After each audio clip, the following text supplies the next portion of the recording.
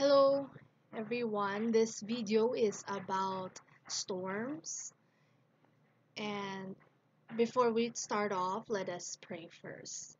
Father God, Holy Spirit, Lord Jesus Christ, thank you for this message, and please help us to understand and obey your message.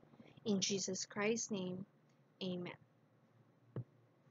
So I live in the Philippines, and there is a storm every week that is passing by here, and I, it's usually in the summertime.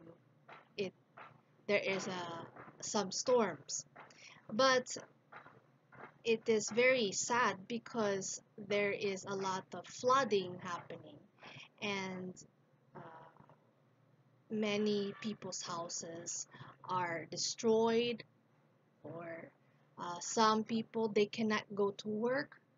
Students cannot go to school and learn because there is flooding, there's storm in our country.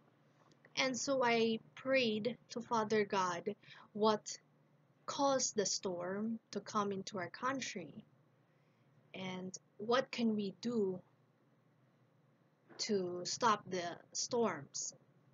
And this is what Father God said to me.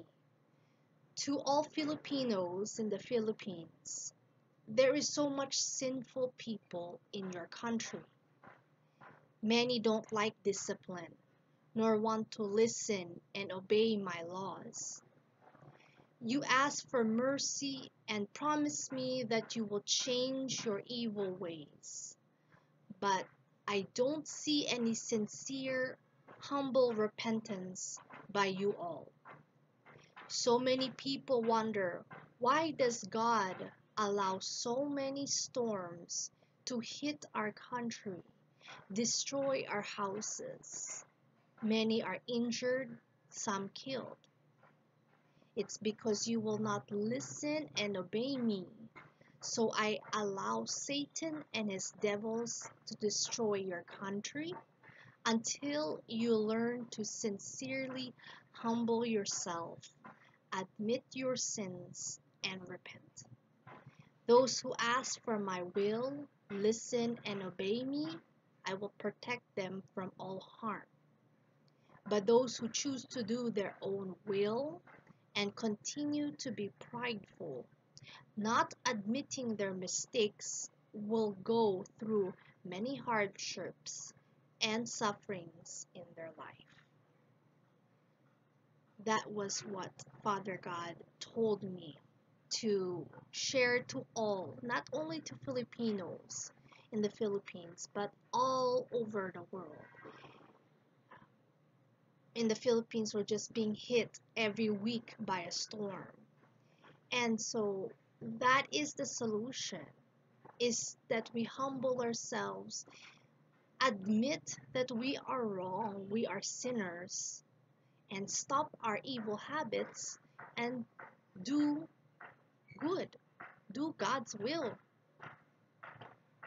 That's all what Jesus Christ wants us to do. And it is possible. No matter how hard you think it might be, it's possible.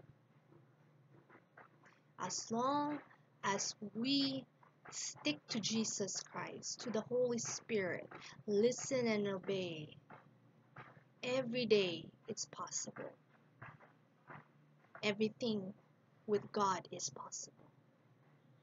So that is the end of this message. May Father God, Holy Spirit, and Lord Jesus Christ give you the love and peace of Jesus Christ in your heart. In Jesus Christ's name.